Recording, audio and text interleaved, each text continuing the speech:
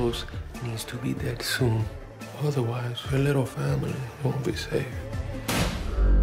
I'm gonna put a bullet in his head.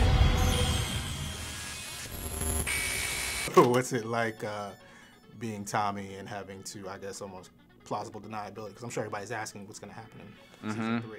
Well, I think one of the great things about Tommy that the writers have done, Courtney A. Kemp, our show's creator and head writer especially, has given Tommy so many wonderful puzzles to put together. And I think we're at a brand new place in Tommy's life where he's obviously having to not only steer the ship, but also utilize the rudder at times. So he's not only the captain, but he's also the crew right now, and he has to rebuild this crumbling empire, put it together now that he and Ghost have parted ways, and he's been given an ultimatum to kill Ghost or have himself and this family that he's been trying to set up to mimic the most important thing in his life, which was the St. Patrick family. And to either, you know, it's at a point of Tommy's life where it is either sink or swim, and I think the entire audience knows that Tommy is a fighter. Yeah. He's a wonderfully complex character. Yes. So I guess how challenging is it to portray him? It's a great challenge. I think any character, anybody who really loves to be an actor, is you want somebody that's fully three-dimensional, somebody that not only gets angry, that Tommy is very famous for, but also somebody who we watch him be tender. What's that like? How awkward is it? What was falling in love like for Tommy? Everybody gets so mad at Tommy with that pillow talk. What's he doing with Holly? Why is he being like this? And I think that one of the reasons people stick with him is because they can see themselves in love at times. And we do a lot of stupid things when we're in love.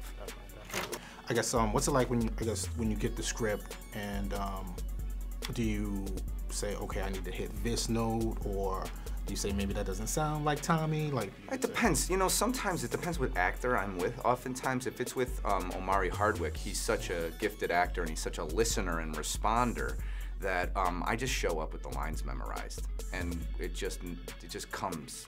And that's probably the most fun way to do it.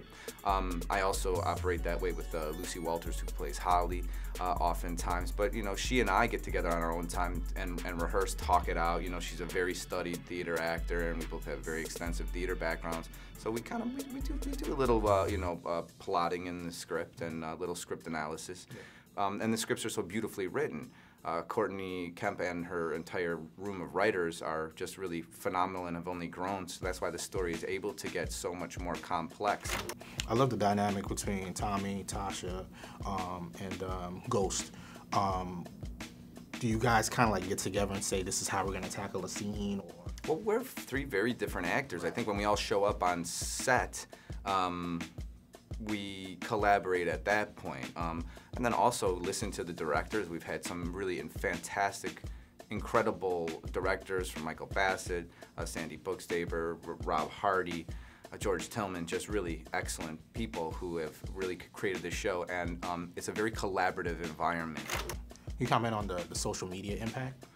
Social media impact has been huge, incredibly huge. Yeah, it's, I mean, our viewership is, I believe we came in at the combined numbers of like 6.9. Curtis 50 Cent Jackson, you know, the brains behind the operation, along with Courtney Kemp, is such a smart, creative person that he's really utilized all of the media manipulation that he's so good at to stimulate, talk about the show. And sometimes, even in season 1, I would say, well, you might come for 50, but you stay for the show.